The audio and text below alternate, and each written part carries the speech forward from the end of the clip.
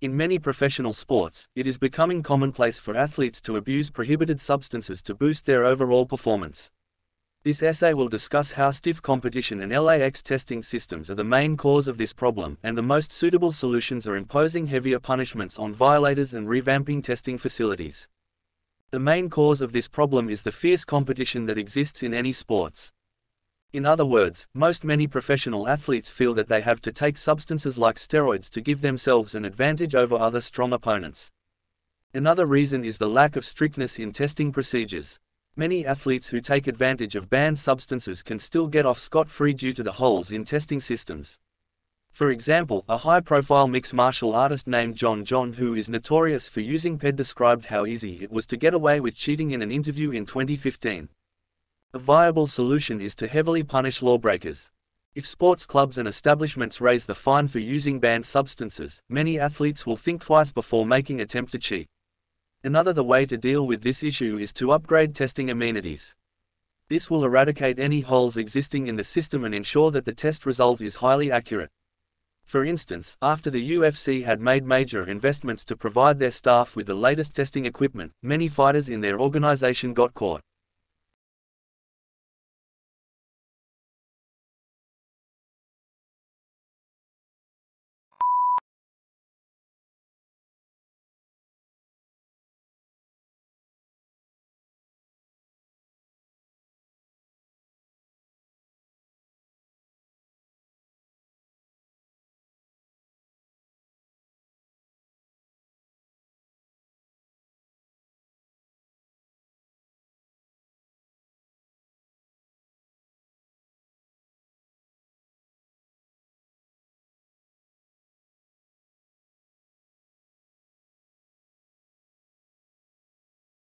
Children should be taught by their parents about how to function as useful members of society, while others believe that sending children to educational institutions is the best way for them to study this. Although the latter opinion can be beneficial in some cases, I believe that family upbringing plays a more important role in educating children to be good parts of the community. Schools can be considered suitable places for children to learn to be good citizens.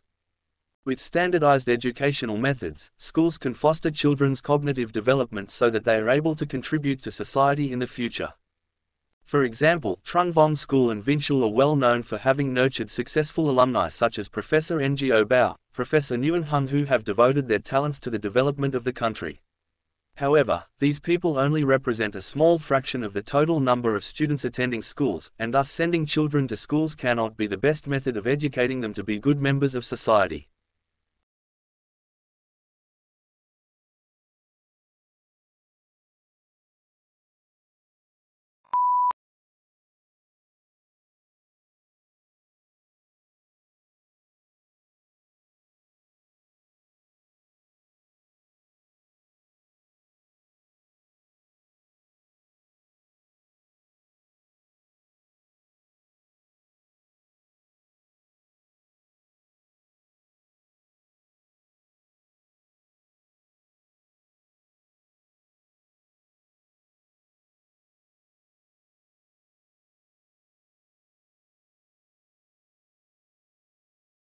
Our friends at the Highlands Museum and Discovery Center in Ashland, Kentucky, asked a very good question. Why is it dark in space? That question is not as simple as it may sound. You might think that space appears dark at night because that is when our side of Earth faces away from the sun as our planet rotates on its axis every 24 hours. But what about all those other faraway suns that appear as stars in the night sky? Our own Milky Way galaxy contains over 200 billion stars, and the entire universe probably contains over 100 billion galaxies. You might suppose that many stars would light up the night like daytime. Until the 20th century, astronomers didn't think it was even possible to count all the stars in the universe. They thought the universe went on forever. In other words, they thought the universe was infinite. Besides being very hard to imagine, the trouble with an infinite universe is that no matter where you look in the night sky, you should see a star. Stars should overlap each other in the sky like tree trunks in the middle of a very thick forest. But, if this were the case, the sky would be blazing with light. This problem greatly troubled astronomers and became known as Olbers paradox. A paradox is a statement that seems to disagree with itself. To try to explain the paradox, some 19th-century scientists thought that dust clouds between the stars must be absorbing a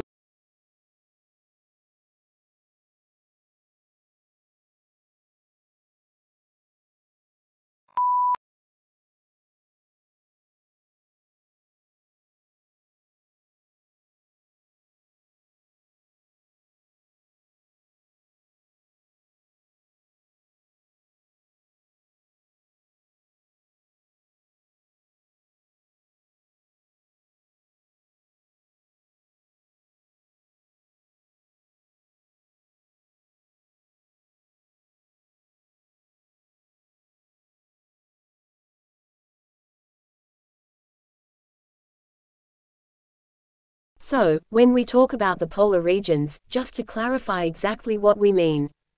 And we have first of all the Arctic at the top of the Earth and the Antarctic at the bottom, and so the Arctic was named after the Greek word for bear.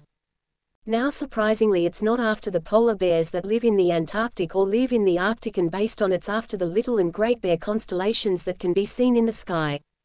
Now the Greek also hypothesized that there would be the Anti-Arctic, which is how we get the name Antarctica, and of course it wasn't discovered until much later on.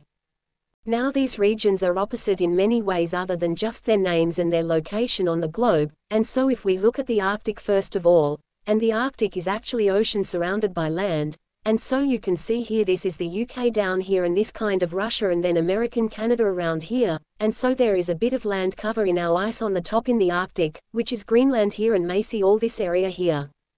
Surprisingly, a lot of people don't realize that this isn't actually land. The North Pole isn't on land. It's just one big ocean.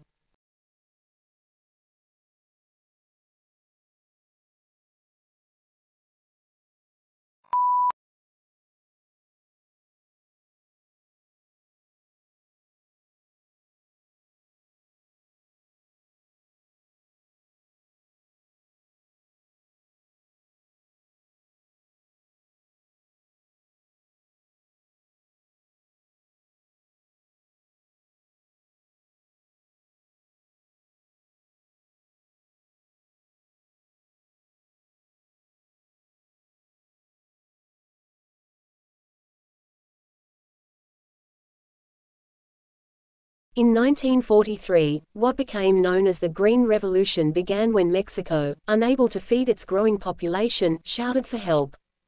Within a few years, the Ford and Rockefeller Foundations founded the International Rice Research Institute in Asia, and by 1962, a new strain of rice called IR8 was feeding people all over the world.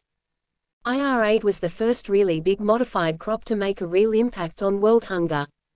In 1962 the technology did not yet exist to directly manipulate the genes of plants, and so IR8 was created by carefully crossing existing varieties, selecting the best from each generation, further modifying them, and finally finding the best. Here is the power of modified crops. IR8, with no fertilizer, straight out of the box, produced 5 times the yield of traditional rice varieties. In optimal conditions with nitrogen, it produced 10 times the yield of traditional varieties. By 1980, IR36 resisted pests and grew fast enough to allow 2 crops a year instead of just 1, doubling the yield. And by 1990, using more advanced genetic manipulation techniques, IR72 was outperforming even IR36. The Green Revolution saw worldwide crop yields explode from 1960 through 2000.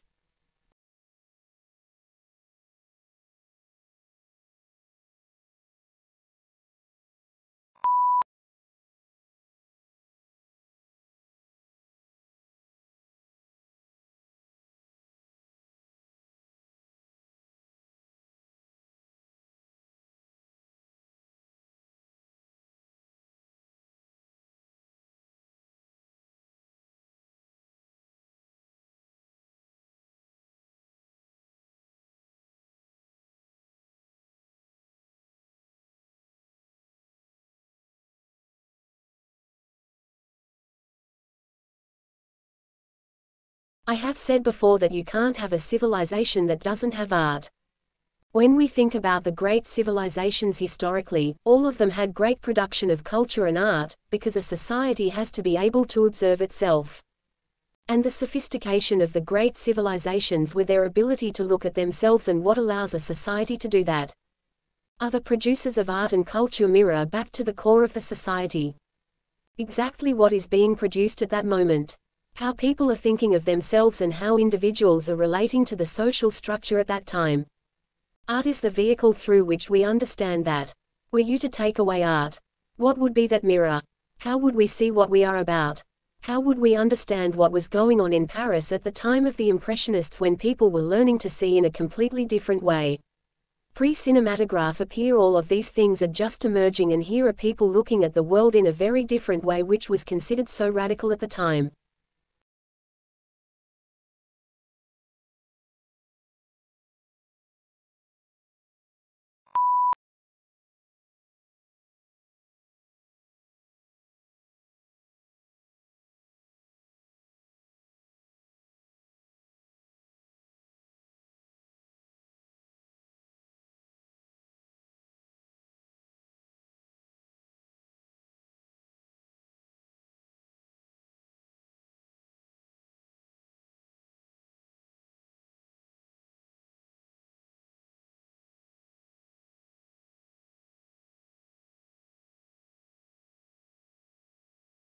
The Earth's temperature is rising. And as it does, springtime phenomena, like the first bloom of flowers, are getting earlier and earlier. But rising temperatures aren't the only factor. Urban light pollution is also quickening the coming of spring. So temperature and light are really contributing to a double whammy of making everything earlier. Richard French Constant, an entomologist at the University of Exeter.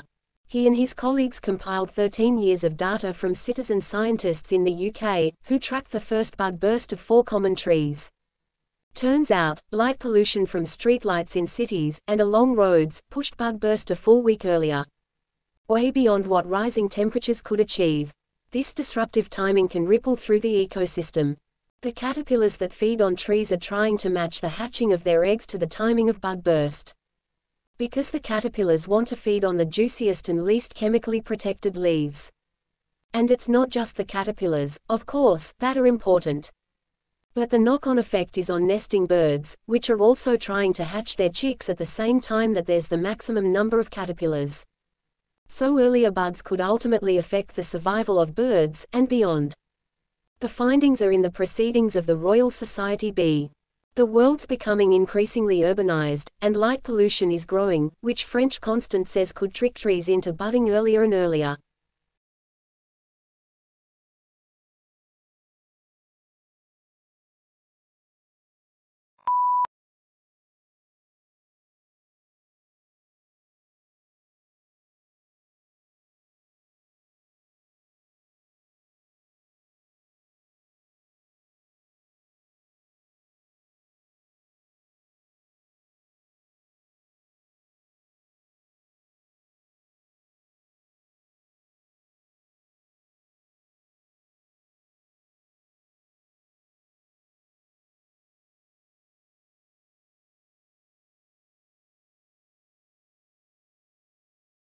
The importance of learning practical skills in primary school, which was always debatable, has now become more controversial, with many people claiming that it is horses while others reject this notion.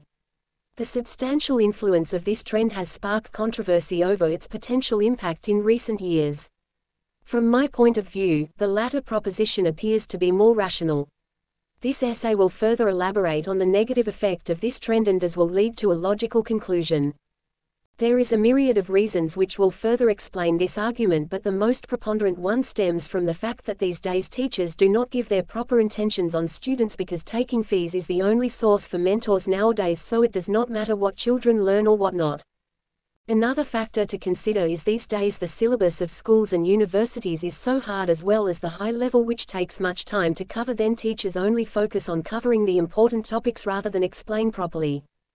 For instance, nowadays tutor only teaches English and other subjects instead of Punjabi because they think that this is not useful for the upcoming future of children.